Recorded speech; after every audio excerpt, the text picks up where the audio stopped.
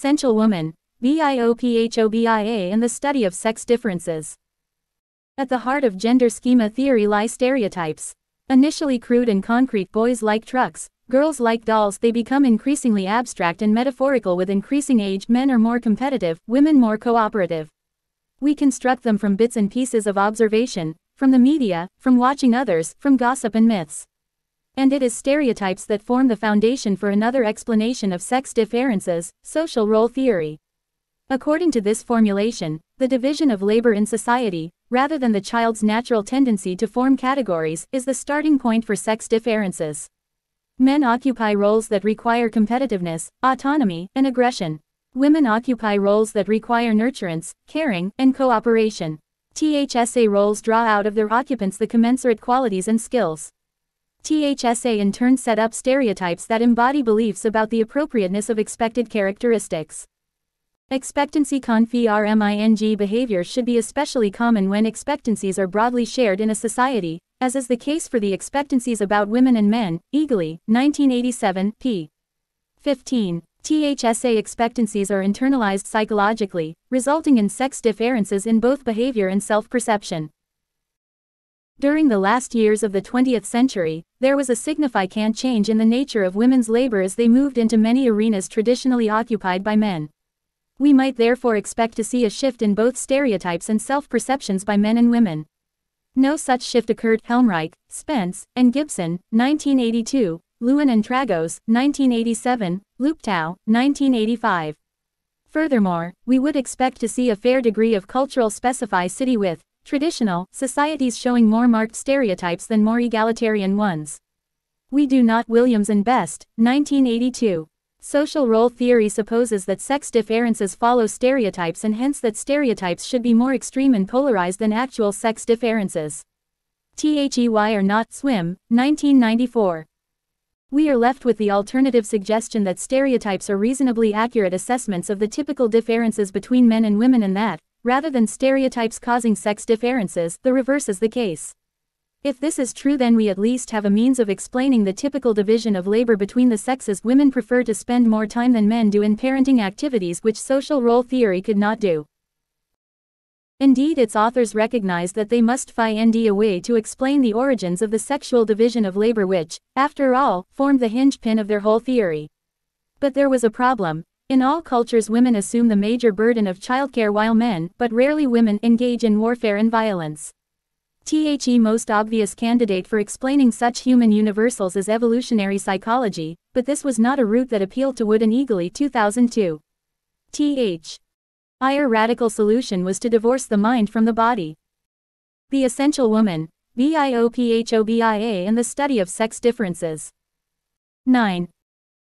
And allow evolution to work only on the latter. Our biosocial model does not assume that any sexual selection pressures that contributed to physical dimorphism between the sexes are major influences on sex-typed psychological attributes. p.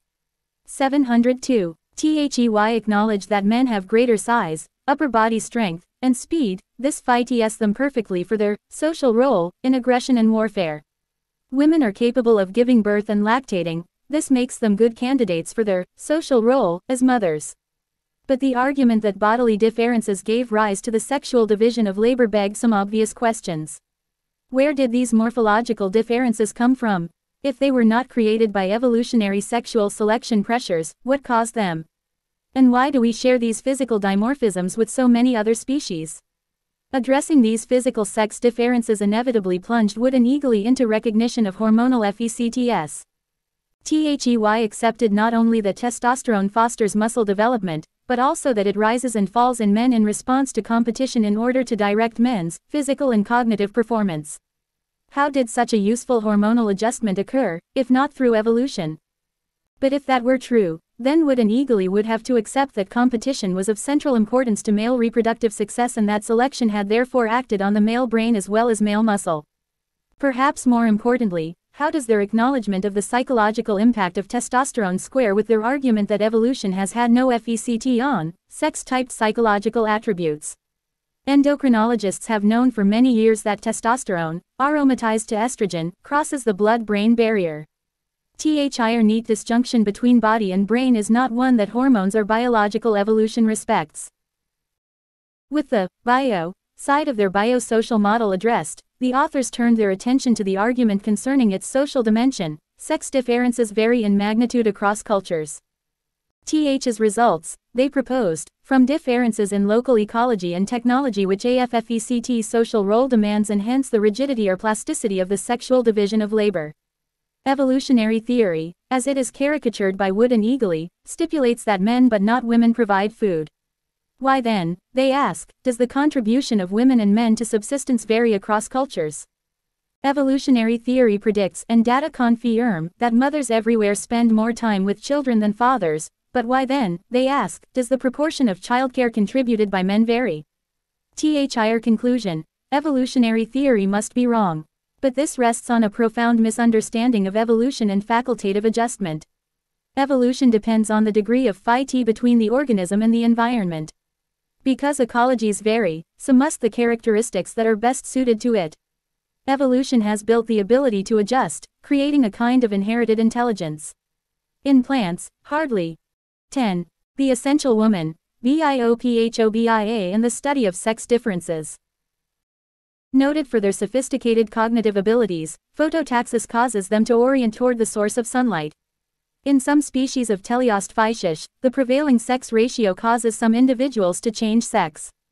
When we consider humans, with their unique ability to envisage hypothetical futures and to solve problems, the potential for a flexible response to the environment magnifies considerably. But I am getting ahead of myself.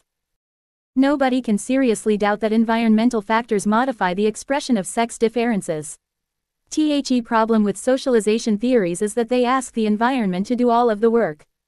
Why fail to recognize that the environment is acting on an evolved organ, the mind. Of course, forces such as reinforcement, imitation, cognitive schema, and conformity all modulate our actions. Pleasure of social approval, the ability to learn through observation, our internal representations, and the desire to be like others, these are part of human psychology everywhere. Question is whether these processes alone can explain the origins of the cross-cultural differences between male and female. Altering reinforcement contingencies for sex-typical behavior can temporarily change it. Boys and girls will show cross-sex play where the environment is manipulated to encourage it and social approval is contingent on it. But when that intervention is removed, children revert to the same sex preference that characterizes children everywhere. Serbin, Tonik, and Strangons, 1977, Iokas, Ramsey, and Sweeney, 1993. Demeanor and language that used to be frowned on in young women as masculine is now unremarkable. But there is no link between girls' cultural approval of these new female behaviors and their level of aggression. Munzer, Campbell, Jervis, and Lewis, 2001. We have as yet seen no change in the universal tendency for men to be more violent than women. As new opportunities open to women, they eagerly accept them. Women's entry into hitherto masculine areas of achievement such as science, engineering, and entrepreneurship has been remarkable.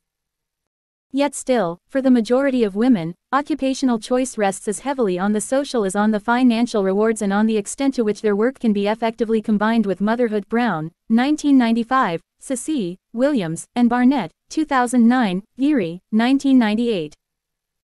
Where we can open up new opportunities for women's self-expression, enjoyment, and achievement, we should do it because it is morally right. But that is very different from saying that gender has no biological basis and that the nature of men and women is wholly constructed by society. The problem with such a position is that it fails to address the issue of why sex differences take the particular form that they do. If gender differences are arbitrary, it is a curious coincidence that they follow such a similar pattern around the world.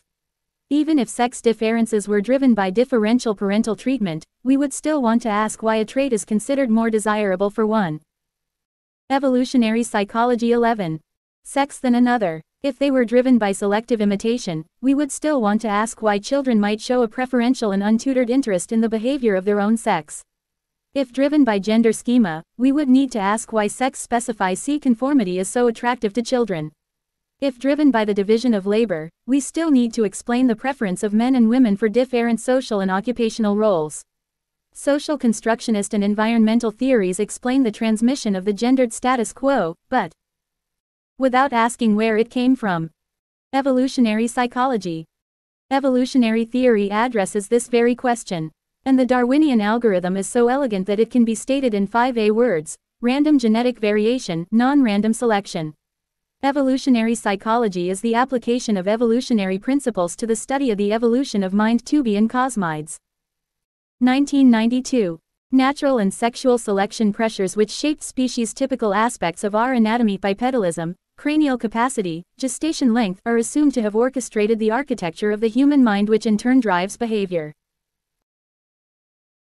Evolutionary psychology holds that psychological attributes that conferred signify can't benefit us in terms of survival and reproduction upon their bearer relative to others who did not possess such attributes are present today in the form of evolved adaptations designed to solve such specific ancestral problems as enhancing paternal certainty. Wilson and Daly, 1992. Optimizing mate selection. Buss, 1989. At speedily acquiring language. Pinker, 1994. Comprehending the mental state of others. Baron Cohen, 1997. And weighting the costs of risky encounters. Campbell, 1999.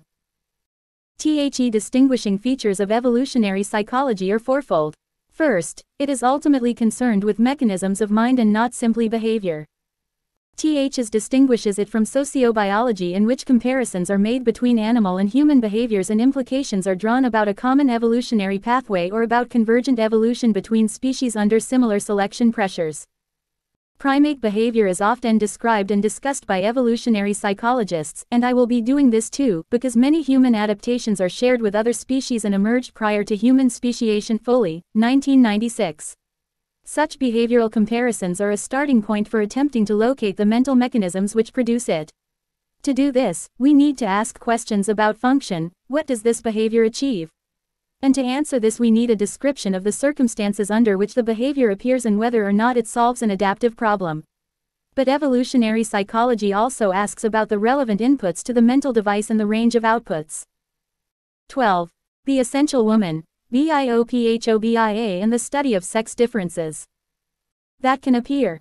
Is as important in understanding flexibility of action, how the life stage and competencies of the organism, together with perception of the past and current environment, AFFECT, the strategy that is implemented. Same mechanisms can give rise to different manifest behaviors. Competition for resources, for example, can lead to combat, the formation of advantageous alliances, or dispersion to new ecological niches. Same mechanism can produce different manifest behaviors given different inputs. Babies raised in China speak a different language from infants raised in England, but that does not invalidate the existence of a universal mental device for acquiring the language heard in the local community. We are searching for the deep structure not only of language but of other universal human abilities, including kin recognition, mate selection, and sexual jealousy, despite the fact that their behavioral expression may vary. Second, evolutionary psychology conceives of the mind as an adapted organ. Some have likened it to a Swiss Army knife, equipped with many specific modules, each geared to the speedy and seemingly effortless processing and resolving of problems. To be and Cosmides, 1992. His view assumes that the environment of adaptation presented similar classes of problem again and again, resulting in selection of those specific mental abilities that were advantageous in solving them. Presence of a predator produces activity in the fear center of the amygdala at a preconscious level that triggers alertness and evasion even before we have consciously registered exactly what the threat is. Path to the sensory cortex is slower and more roundabout than the direct pathway to the amygdala. Fast approaching objects on a collision course with us were a sufficient danger in our evolutionary past that infants today will fall backward when an object is made to loom by simply increasing its size on a screen in front of them. His reflex was sufficiently useful as an adaptation that it is now hardwired. Mind is a collection of modules that reliably develop in a wide range of environments. Some are simple reflexes, but many more are not. Humans have a tendency to commit various cognitive errors that have been successful rules of thumb in our evolutionary past. One is the availability heuristic. We judge the likelihood of events in terms of the ease with which we can recall instances of their occurrence. When asked whether accidents or cardiovascular disease accounts for more deaths in the United States, most people reply that accidents do. In fact, accidents account for 5% of deaths annually compared to 50% from heart attacks and strokes. Accidents are more vivid and memorable, and their prominence in our memory misleads us. Tversky and Kahneman, 1974. In ancestral communities, only about half of infants survived to adulthood, and many of these deaths would have been traumatic. Ability to attend to and recall such lethal threats, and consequently to Evolutionary Psychology 13. Overestimate their frequency had advantages. For evolutionary psychologists, many human psychological abilities controversially, some would say all, are hardwired and encapsulated mental modules: theory of mind, spatial orientation, numeracy, kin detection, face recognition, and a range of emotional systems including fear, disgust, and jealousy. Barrett and Kurzban, 2006. The argument for this modular view of mind rests on three main points.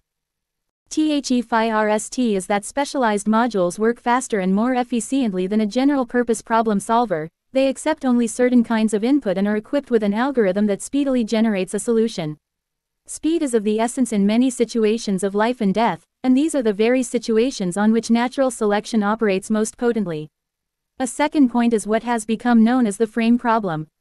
At any given moment in our lives, our brains are assaulted by billions of bits of information. If an immediate decision is required, shall I run from this tiger or finish eating this apple? A general-purpose mind would have to identify which of thousands of perceptual factors might be relevant to answering the question. Is the sky blue? Is the species of tiger relevant? Is the ripeness of the fruit important? The reason these options sound ridiculous is precisely because our evolved mind is already furnished with a module that has solved the frame problem for us. It has automatically sifted out these factors as irrelevant. Is computational efficiency is nowhere better exemplified than in language acquisition. Pinker, 1994, 1997. Babies acquire their native language in a couple of years. Yet to work out the rules underlying the grammatical structure of language in this period of time is impossible. The baby seems to arrive equipped with a program that directs it to correct linguistic constructions and allows meaning to be mapped to them. Finally, other bodily organs are not all-purpose designs. Evolution appears to select for specify C functions so that hearts pump blood, kidneys maintain water balance, and so on. Yet the massive modularity idea has proved controversial. It is relatively easy to accept that some lower-level brain functions are modular in the sense that they are sensitive to only certain inputs, encapsulated from other psychological processes, operate below conscious awareness, and automatically generate certain outputs. Fodor, 1983. Vision is a classic example. We have conscious access only to the products of the visual system, not to its processes. We see the world effortlessly and automatically. The modularity of the system makes it resistant to conscious interference. Look around you now and try not to see your surroundings in 3 dimensions or in color. Emotional reactions have this same quality. When asked to eat a piece of fudge shaped to resemble feces, most people refuse because it is difficult to consciously override the automatic disgust module that has been so adaptive in our evolutionary past. Rosen. 14. The Essential Woman, BIOPHOBIA and the Study of Sex Differences. Millman and Nemiroff, 1986. But when we reach higher levels of cognition, can modularity still work? Cosmides, 1989, believes that even something as apparently cognitively demanding as the ability to detect cheating on a social contract is a modular system.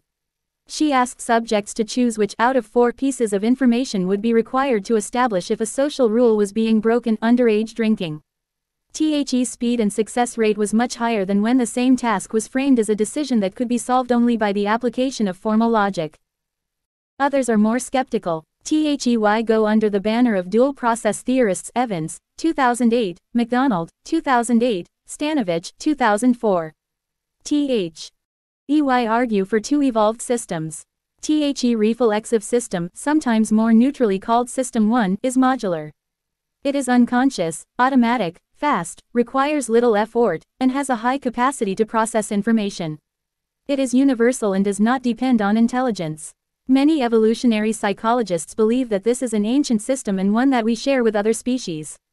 The reflective system, System 2, is uniquely human, although elements of it can be seen in other primates. It is conscious, controlled, requires high effort, and has low capacity to process information. It is analytic, logical, and linked to language. The performance of this system is affected by individual differences in intelligence and working memory capacity. It is this system that allows us to play chess and solve algebra problems, activities that are evolutionarily novel and hence for which we have no specified modular adaptation. It provides the cognitive imagination that allows us to envision the future and to engage in conditional and hypothetical thinking. Th's reflective system has an inhibitory role also. It suppresses the automatic behavioral tendencies generated by the reflexive system. We restrain the reflexive tendency to lash out when angry, to yawn during a conversation, or to laugh when we see a friend's pratfall. When evolutionary psychology (PHYRST) opened its doors, massive modularity was specified as an essential requirement of an evolutionary approach to be in cosmides, 1992. This is no longer the case. But whether the evolution of the human mind culminated in a set of discrete modules or whether these were complemented by a high-level general problem solver, evolutionary psychologists do not doubt the human mind as an evolved organ. THIRD, evolutionary psychology does not conceive of the mind as a conscious fitness maximizing device. To appreciate this, the distinction between ultimate and proximate causes is crucial. Tinbergen, 1963. When we pose a why question about the causes of a behavior, there are at least two answers, both of them correct but in different ways. Why does a baby cry? At a proximate level, it cries to attract the attention of its caregiver. At an ultimate level, it cries to increase its chances of survival and its future reproductive success. Ultimate. Evolutionary Psychology 15. Causes of behavior are evolutionary and the proximate causes are the immediate mechanisms by which this larger goal is achieved. THSA mechanisms are adaptations that evolved incrementally over evolutionary time because individuals who possessed them, a baby who cried when hungry or endangered, survived more often than those who did not. THSA adaptations mean that animals, including ourselves, do not need to be conscious of the grand evolutionary picture because lower-level adaptations will automatically keep our actions on the right evolutionary path. Hunger makes us want to eat. Pain makes us avoid its source. Physical attraction makes us want sex. We have emotional responses that trigger evolutionarily appropriate tendencies to approach and avoid stimuli. Understanding the function of these adaptations and how they work is the focus of much evolutionary psychology. It is also what distinguishes evolutionary psychology from its sister discipline of behavioral ecology, sometimes called Darwinian anthropology. Smith, Borgerhoff, Mulder, and Hill, 2001, To Be in Cosmides, 1990a. Behavioral ecologists focus on the way in which contemporary human communities optimize their interaction with others and their environment. THIR subjects are usually peoples whose way of life corresponds to earlier human subsistence patterns, hunter-gatherers, pastoralists, and agriculturalists. For example, optimal foraging theory is concerned with the net gain or loss in calories that are contingent on different organization of foraging. THIR measure of fitness of a community's strategy is the extent to which it corresponds to statistical models of the most efficient means of calorie replenishment. Behavioral ecologists have been characterized as baby counters. Betzig, 1998. THEY examine which modes of kin and community organizations result in the highest yield of surviving children. The assumption is that humans do whatever they can to maximize their survival and success, and this entails the usually unspoken presumption that the mind is an all-purpose fitness maximizing device designed to operate adaptively in any environment in which it finds itself. TH's focus on the optimization of current behavior is one way in which behavioral ecology differs from evolutionary psychology. Evolutionary psychology argues that much present behavior is a function of the past adaptive success of genetically encoded mental modules. Adaptiveness is a property of the past because that is where selection occurred. To know if a current behavior is adaptive, we would have to return in several 100,000 years, find what traits had gone to fixation, and trace the reproductive success of humans who had the necessary rudimentary adaptation compared to those who did not. Because the current environment differs from the one in which we evolved, it is quite possible that an adaptation is not currently adaptive. Men's fascination, some might say obsession, with sex stood them in good stead to take advantage of. 16. The Essential Woman, BIOPHOBIA, and the study of sex differences. Unexpected mating opportunities in ancestral times. Recently, this adaptation has been exploited by 24-hour internet pornography, which not only threatens to undermine work productivity but may be creating a new form of behavioral addiction. Robinson, 2011. Our preference for fat and sugar was useful at a time when meat and berries were nutritious and rare. THEY are currently responsible for obesity and heart disease in an environment where sources are too plentiful. Indeed, our appetite for sugar is so strong that, rather than simply refusing it, we go to extraordinary lengths to develop chemicals that mimic the taste while removing the calories. The question for any putative adaptation is, what did it do for us back then? Although we can and do surmise on the apparent mismatches between evolved adaptations and current environments. Crawford. 1998. We cannot meaningfully speak of adaptations in the making until the unknown future environment has a chance to make its genetic selection. But the rise of dual process theory brings evolutionary psychology and behavioral ecology much closer. As evolutionary psychologists recognize the evolution of the higher order and very human process of problem solving, they approach the territory of behavioral ecologists. The advantage of our creative intelligence is that it allows online adaptation to short-term fluctuations in our environment. We can imagine the different futures to which our current actions might lead, and we adjust our behavior accordingly. We have become what Daniel Dennett 1997 calls Popperian creatures, in honor of the philosopher Karl Popper, because foresight means that our hypotheses can die in our stead. If a woman must make a decision as to the best foraging strategy, she can formulate the problem: food located at a minimum of 2 kilometers away, generate a number of possible solutions, the net utilities of various permutations of traveling alone, carrying the baby, leaving an older child at camp, traveling early before the sun gets hot, relying on leftovers from relatives, and select the most successful strategy. Now the chief difference between evolutionary psychologists and behavioral ecologists is reduced to the difference between explanations of individual minds and descriptions of group-level behavior. Evolutionary psychologists want to explain what mental processes are needed for decision-making and how such mechanisms evolved.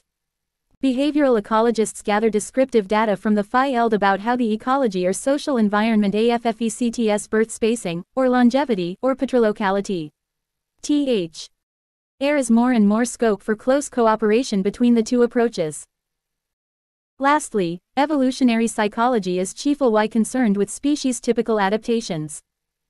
It seeks to explain the emotions, algorithms, and strategies that are common and central to all human experience, even though their behavioral manifestation may vary from one culture to the next and though they may only be activated given appropriate environmental input. Sets it apart from evolutionary psychology. 17. Behavior genetics. Behavioral geneticists are engaged in a statistical attempt to explain differences between people in a population with respect to a given psychological trait. Using adoption and twin studies, they attempt to fit mathematical models that distribute the variance in a trait to environmental and genetic sources. The whole enterprise depends essentially on the presence of variance. But for species-typical traits, no variance exists. Because we have all evolved to have 1 heart and 2 lungs, there is no variability on this attribute, genetic abnormality aside. The trait has gone to fixation and falls out of the purview of behavior genetics.